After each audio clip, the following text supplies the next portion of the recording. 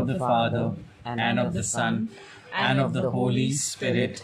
Amen. Day 8. God, our Consoler. Tell them to come to me, I will help them. I will lighten their burden and sweeten their hard life. I will inebriate them with my fatherly love to make them happy in time and eternity.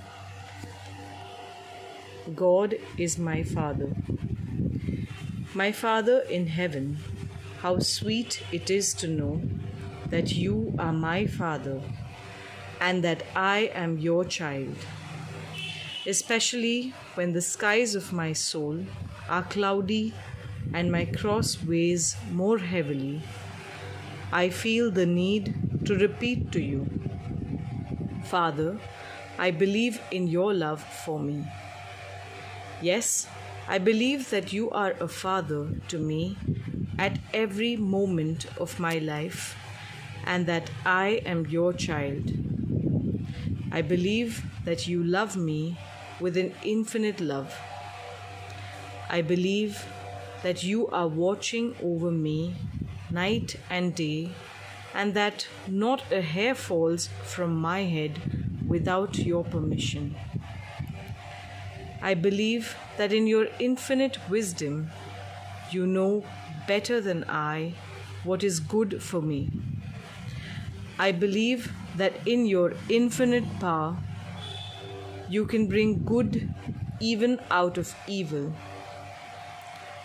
I believe that in your infinite goodness, you make everything to the advantage of those who love you. Even under the hands of those who strike me, I kiss your hand which heals. I believe, but increase in me faith, hope, and love. Teach me always to see your love as my guide in every moment of my life. Teach me to surrender myself to you like a baby in its mother's arms. Father, you know everything. You see everything. You know me better than I know myself. You can do everything and you love me. My Father, since it is your wish that we should always turn to you, I come with confidence to ask you, together with Jesus and Mary, here request the favor you desire.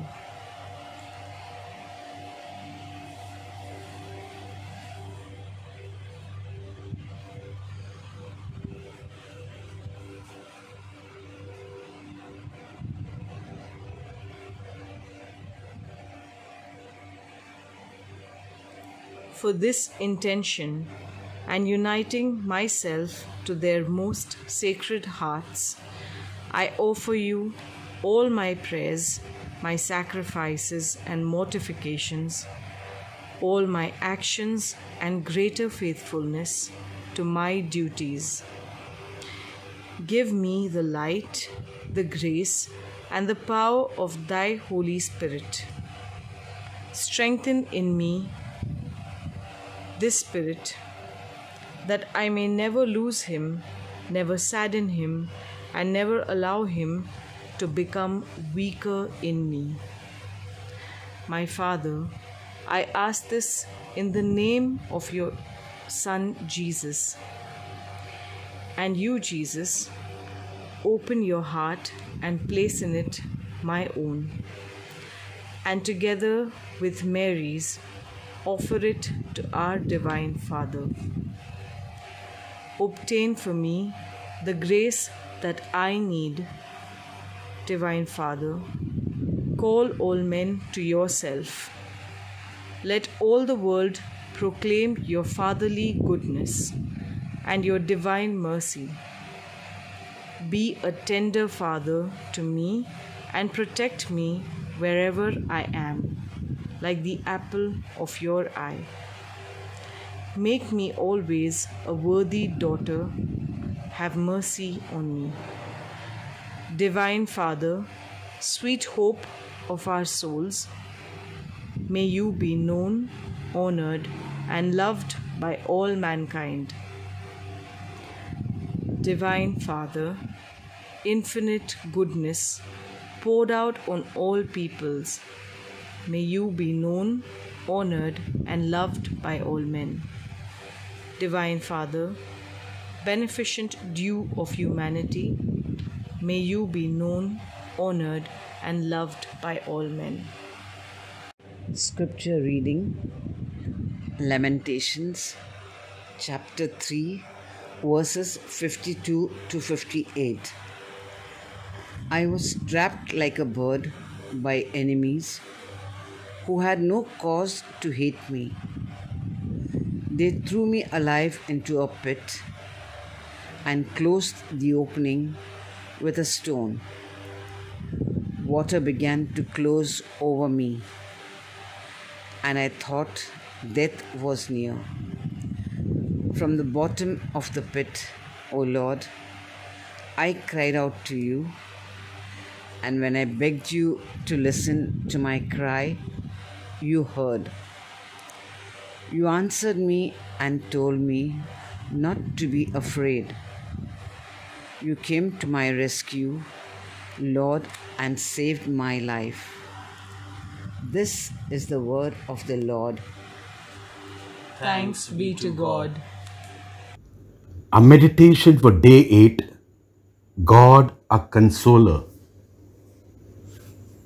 Our world is presently engulfed by a pandemic and has put its inhabitants in a predicament of unprecedented pain and suffering, which probably no person presently living on this earth had ever endured. People are dying all around us. Women have suddenly become widows. Men have become widowers. Parents have lost their children. Children have been orphaned. People have become jobless. Those with jobs are not getting their salaries. People have no money to buy food and basic necessities. The list of miseries is endless. This wretched and miserable condition has brought the world to its knees. Many are crying, God, are you there? Why have you forsaken us? This is the same cry that came from the cross at Calvary. Eli, Eli, lama sabachthani. That is, my God, why hast thou forsaken me? Matthew 27, verse 47. The Son of God on the cross knew his Father would never abandon him. That is why he later said, into thy hands I commend my spirit. Gospel of Luke chapter 23, verse 47. Saying so, he surrendered his life into the open, consoling arms of his Father. When Lazarus died, Mary too expressed her anguish. Lord, if thou hadst been here, my brother had not died. Gospel of John chapter 11 verse 32. Seeing the sisters Mary and Martha weep, Jesus too was overcome with grief and sympathy. And Saint John in his Gospel tells us, Jesus wept. Jesus later lifted up his eyes and said, Father, I give thee thanks that thou hast heard me. John chapter 11 verse 41. The ever compassionate Father heard the plea of his Son and raised Lazarus from the dead. The saints and martyrs were very obedient to their Heavenly Father. When they were faced with persecutions, they just looked up to the Heavenly Father, knowing that He was close at hand. When led to their martyrdom, they were never perturbed. They knew their Father was walking with them hand in hand, be it into the den of hungry lions, or the stake to be burnt alive, or the guillotine. They went to their martyrdom singing his praises. They had lived their life according to the will of the Father and knew a great reward awaited them. Saint Thomas More said, "Earth has no sorrow that heaven cannot heal." Dear friends, let us always remember that we have a God whose love for us knows no boundary. He not only knows our every pain and sorrow, He feels our pain. He weeps with us. When we call on Him, He sends His angels to be with us and comfort us. Did He not assure us of His comfort? Blessed are those that mourn, for they shall be comforted. Matthew chapter 5, verse 5. Prayer for the day. Lord, you are the friend of a lonely heart, the comfort of a troubled soul. Come to my rescue. Pull me out of this sea of despair. You are my hope, my comforter. You will not fail me. You will not abandon me. I trust in you. I believe in your love for me. Thank you, my Father, for your presence, for your loving hand that soothes and heals. Thanksgiving Prayer. Heavenly Father, we thank you for having given us this opportunity to spend time in prayer and thanksgiving to you, our merciful God. We thank you for having given us the gift of life. We thank you for our families, our friends, and all who constantly reflect your love and mercy to us. We thank you for the infinite love you have shown to each one of us. Your love, dear Father, is our hope. It is due to this immense love that we were saved from the tyranny of the evil one. We thank you for your unfathomable mercy, which has touched and melted the hearts of so many of us and changed us from souls hardened and embittered by the storms of life to souls burning with love for you. We thank you for the great care and concern you have for each one of us. You, our loving Father, protect us so tenderly and keep us safe in the palm of your hand. We thank you, good Father, for answering all our prayers and providing for all our needs.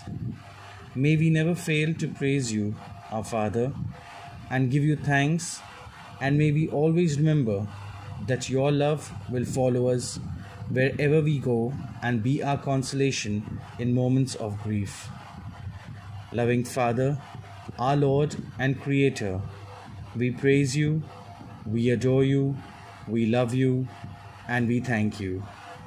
Merciful Jesus, only begotten Son of the Father, we praise you, we adore you, we love you, and we thank you. Holy Spirit, our sanctifier and guide, we praise you, we adore you, we love you, and we thank you. Our Lady, Mother of Jesus and our Mother, pray for us. All angels and saints, pray for us.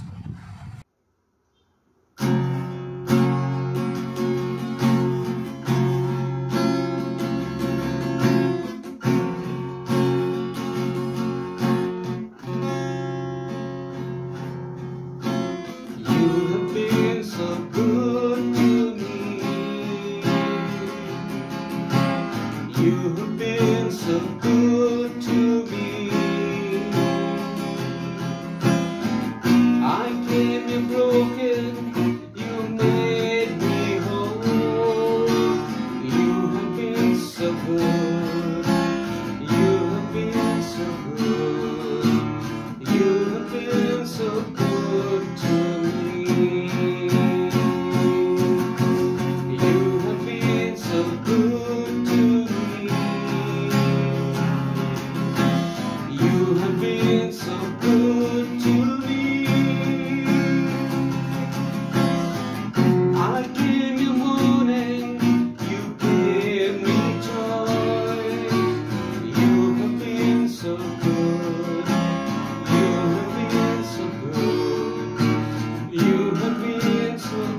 good to me. How can I thank you? There is just no way. How can I thank you, Lord? How can I repay for your kindness, for your tenderness, for your constant presence with me? You have been so good to me. You have been so good.